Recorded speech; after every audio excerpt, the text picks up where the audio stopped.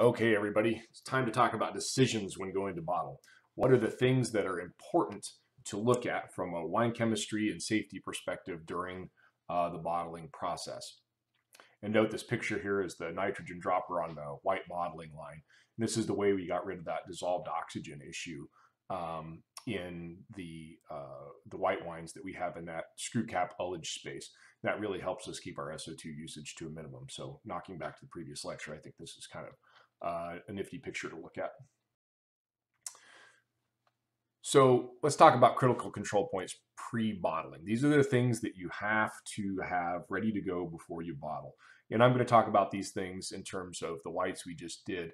But whatever the case may be, all the wines must be of uniform filterability. So what you don't want to do is run 10 wines and 7 of them are, coarse filtered and, you know, 3 of them are sterile filtered. You're just going to end up clogging up membranes. So they all have to be the same filter level. That's nice. You got cross flows, just get that one past a single step stability. The wines have to be cold stable. You can chill proof them. We can talk about KCP a little bit, potassium concentration product. Something ETS runs really easy. You get a really quick return on how fast that works. It's something that we started doing this year, and I'm going to make sure I kind of include that in some of our talks as we go forward. But one thing we also like to do is carboxymethyl cellulose. Just put a little bit in there. It's tartrate crystal inhibitor, and it just keeps the wine from throwing hazes. It's really nice. It also adds a nice little bit of mouthfeel too, and it's super cheap. It cost us $20 to do our entire lot for the school. So then protein stability. We also have to make sure we're there. We've gone over protein stability, but if those wines aren't protein stable, they're going to throw a haze in bottle. And protein, I think people can be forgiving of wine crystals, but protein hazes just look gross. So just make sure that they're protein stable. And then our dissolved oxygen is nice and low, shooting for less than 0.5 milligrams a liter. That our molecular SO2 is about 0.8 milligrams per liter for dry whites, or our molecular SO2 is 1 to 1.5 wines with RS. The reality is we have to overshoot on our Riesling a little bit and just account for the fact that it's going to drop.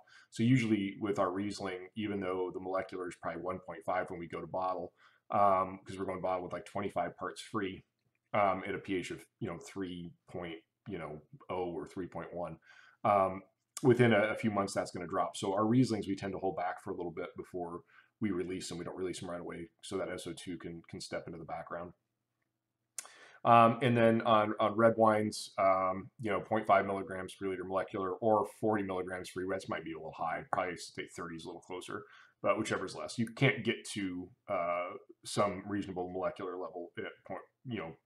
These 3.8, 3.9, 4.0 reds that you make. You just can't. And so you just don't even really worry about molecular. You just really kind of worry about making sure you've got some free SO2 as an antioxidant. But the nice thing is if you filter, you don't have to worry about things blooming in your bottle. Other things we have to talk about, critical control points outside of chemistry, is we have to know that the temperature of the tank versus the bottle. Your wine going into bottle has to be really similar to that of the inside of the bottling truck. You can't bottle cold wine. Well, you can bottle cold wine, but you can't bottle cold wine and label cold wine.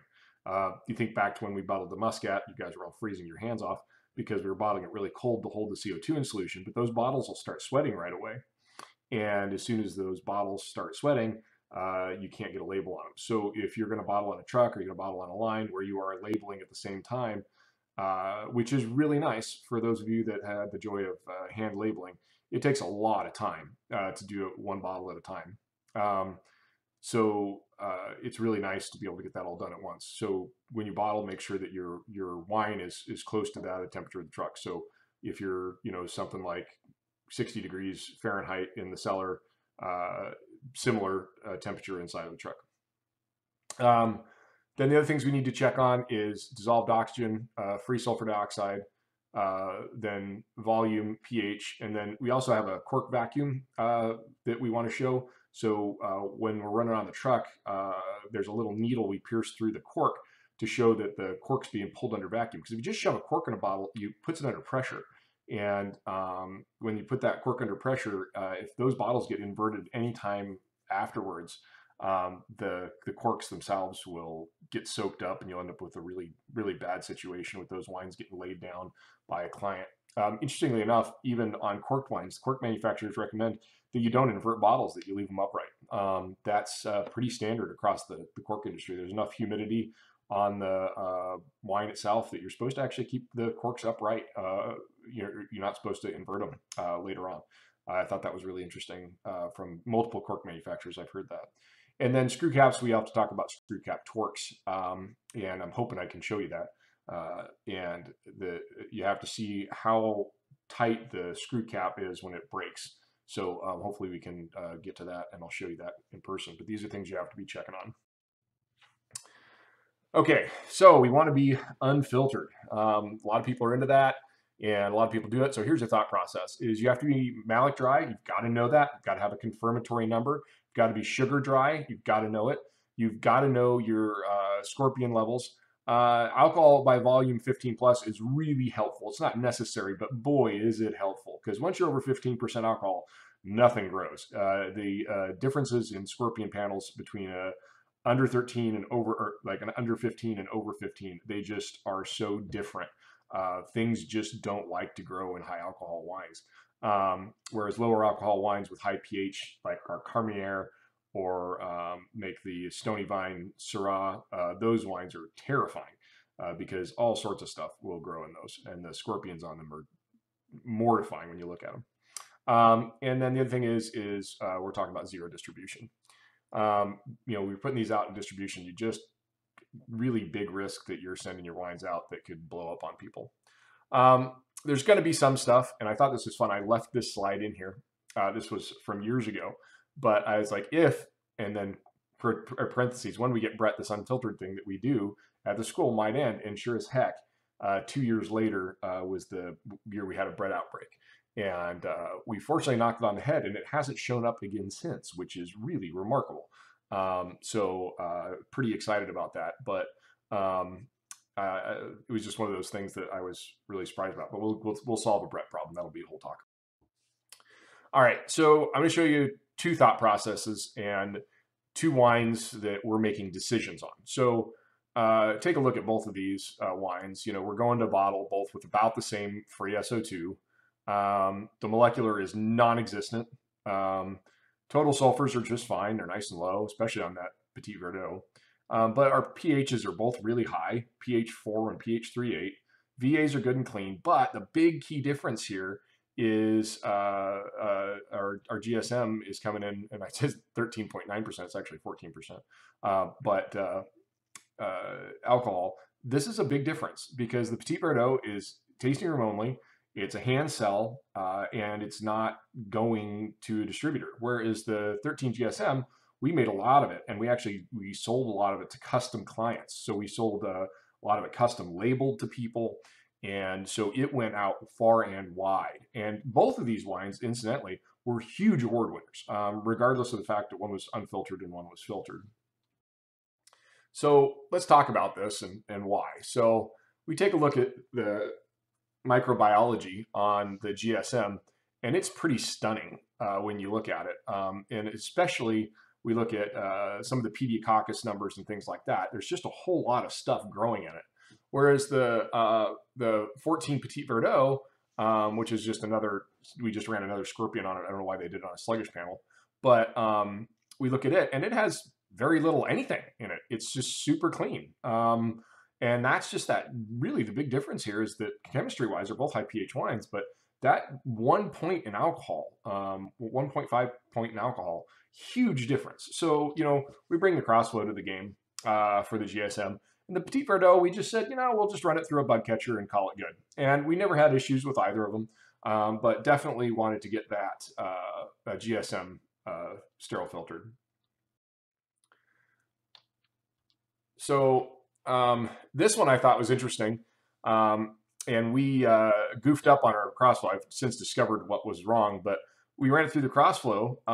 And before that we ran it through the Crossflow, we had, these are the numbers. And then after the Crossflow, we still had quite a bit of acetic acid bacteria.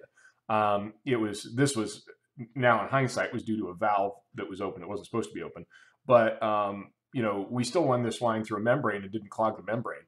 But the fact of the matter is that even when you sterile filter a wine, it isn't sterile.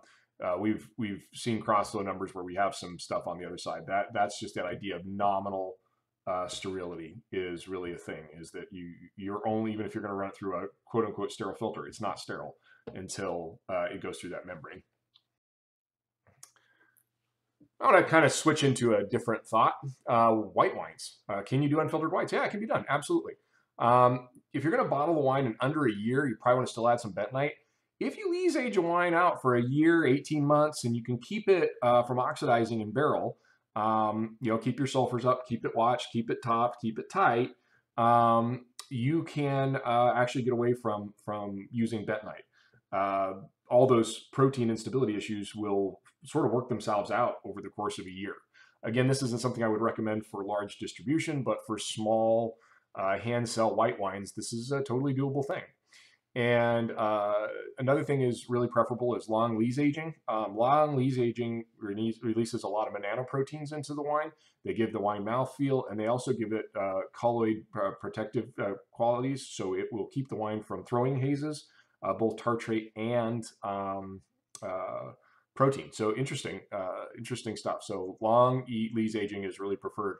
And if you can do this for a year to 15 months on a white wine, you can get it pretty clear. You're going to have to rack it, but racking really tight again on that oxygen pickup. Whites don't accept oxygen at all. So when you're racking, making sure that you've got it under cover of inert gas. But if you can do that successfully, you can get pretty good clarity off of 2 or 3 rackings on a white. It'll really help that dissolved CO2 go away and help those wines settle. What's interesting about unfiltered white, it's actually easier. So remember we talked back at sulfur dioxide, red wines, the total SO2 eventually drops out. It disappears, it goes away. And because of that, that's why red wines have to go through Maller or have to be filtered, because it's going to bind to tannins and fall out. Whites don't do that. Total SO2 will stick around pretty much for eternity. And so if you get your total SO2 up around 100 milligrams a liter of total, not even free, but just talking about total, and if you're going to barrel age a wine for a year, I'm going to assure you and keep your sulfur dioxide straight, I'm going to assure you your total sulfur is going to be over 100. It's probably closer to 200. And your chance of a spontaneous ML is non-existent. So as long as that wine is sugar dry and you don't have to be malic dry, you can go to bottle with it, which is pretty crazy. Again, not something I would recommend for distribution, but for a small boutique winery, this is something that's totally doable. So I kind of want to take you through our Muscat Ottonelle, which is the opposite. This is the polar opposite of something that you would do unfiltered. You have to do this. And this is, you guys know as well as I do that we have won so many awards. But I thought this was really fun going back to 2015, that we had an article written on September 12th about bottling our Muscat.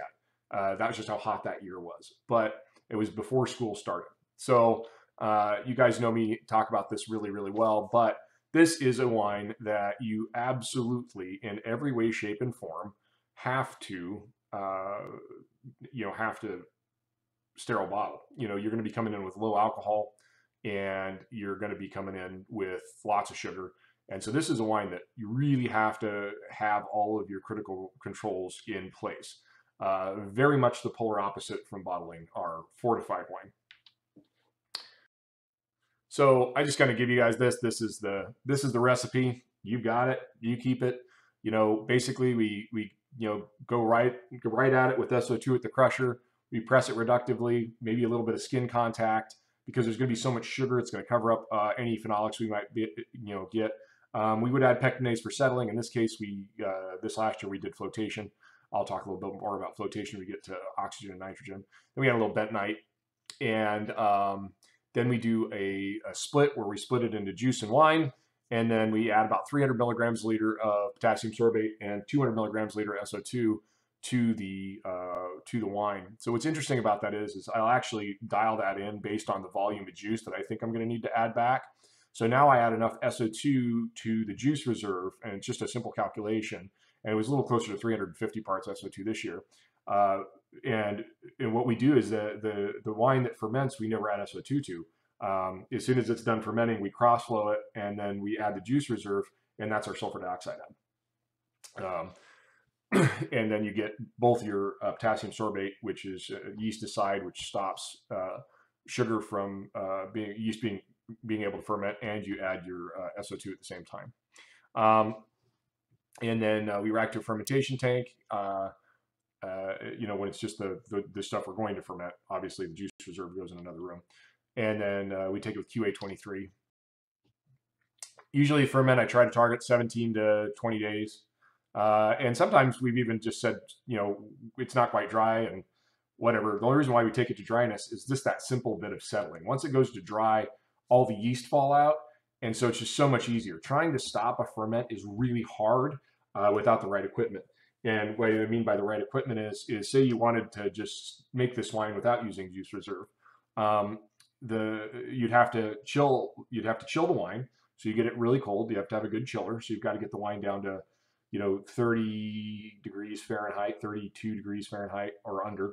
And then you add a bunch of sulfur, usually 100 or so parts, because the yeast are still kind of active and they'll absorb it and bind a lot of it up. And then you have to rack it and get it off the lees. Or what the bigger wineries do is they'll have centrifuges, and they go ahead and centrifuge the wine right at that point in time to get the bulk of the yeast out. That way they don't have to use as much refrigeration to knock the wine down. Well, we don't have really, really good refrigeration. It's okay, but it's not that good. And we don't have a centrifuge. We've got a crossflow, which is okay, but we totally clog it if we tried to run live wine. So if we can get that wine to at least finish fermentation and then get it racked once, we'll get so much more settling that the crossflow can chew through it really easy. If you're using a plate and frame or something like that, you're definitely going to have to get a little bit of clarity beforehand. And this just saves you that step. The other thing that's nice about juice reserves is that they allow you to dial in the sweetness perfectly. You can come back in and do your trials to bring sugar back. And that's just really nice. So here's our production notes. You guys know this. You've seen it. You walked it. And then basically we go ahead and add some CMC for cold stability. That's the way we get there. With the Muscat, because we just don't have time to turn it around. And then we sterile bottle it on a hand spout bottling line, which is mortifying. And then sales begin, and we make that wine on margin, and that's what allows us to buy barrels every year. But I'm going to go into hand bottling in its own lecture, but just think about this for a brief moment. Here we are bottling an 8.5%, 9% alcohol wine with somewhere around 5% residual sugar.